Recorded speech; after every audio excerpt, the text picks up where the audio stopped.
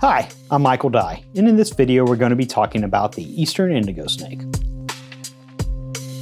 If you've grown up in their historic range, you've probably heard someone call it the blue indigo. They eat the bad ones. And that's typically the only good thing you hear about any snake. And yes, indigo snakes are known to eat all the venomous snakes in their range. But you know what? I would like you to know a little more about this king of snakes. Understanding more about this top predator will give you an appreciation about the habitats it calls home.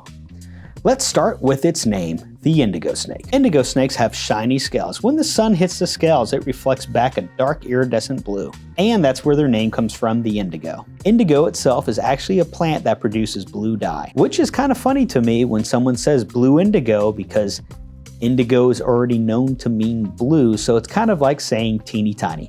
But hey, to each his own. Some indigos have red, black, or milky white chins. The further south you go, the more red they seem to have.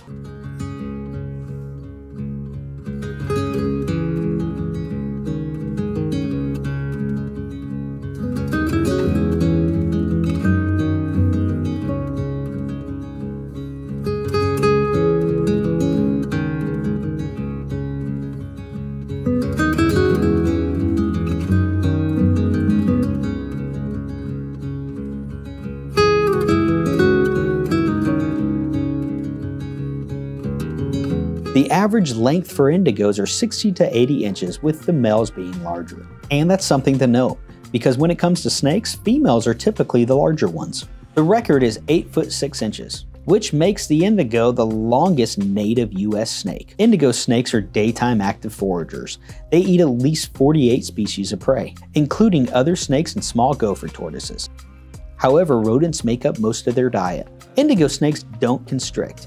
They overpower, using their body mass and strong jaws. They will even swallow their prey alive. Now let's talk about where they like to live. And that depends on where in their range and what time of year it is. In the northern parts of their range, which is South Georgia and South Alabama and North Florida, in the summertime they spend most of their time around lowlands and wetlands. In the winter, they move up to the uplands like longleaf pine savannas and scrub, where they use gopher tortoise burrows and other subterranean holes to spend the cold nights. The further south in their range, the less seasonally dependent they are on uplands and gopher tortoise burrows. Their range goes through the whole state of Florida and historically used to go straight through the Keys. There might be a few down there still left though. Keep your eye out if you live down there. In South and Central Florida, they actually inhabit a wide variety of ecosystems, like pine savannas, scrubs, pine rocklands, dry prairies, tropical hammocks, and even around marshes and mangrove swamps. Now I'm leaving out a few. However, I know if you really care, you're going to research it. Surprisingly, they will also use disturbed and man-made habitats, such as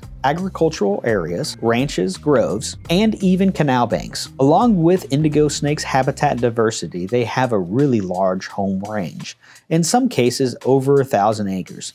My understanding is the further north you go, the larger their home range is. Having a large home range for indigo snakes can be a problem. Let me tell you why. Indigo snakes in the northern parts of their range are seasonally dependent on upland habitats. They're going to travel longer distances between their summer and winter grounds. This means they're likely going to cross roads and areas of habitat fragmentation. Unfortunately, most people don't like snakes. When they see a big snake crossing the road, they're likely going to run it over. And this is a good time to mention, indigo snakes have been federally listed as threatened since 1978. They've been protected in Florida since 1971. They were protected because of population declines that were tied to habitat loss and dwindling populations of gopher tortoises. That's it for this video. I hope it sparked or broadened your knowledge. If you want to learn Florida's 6 venomous snakes, click on the suggested video.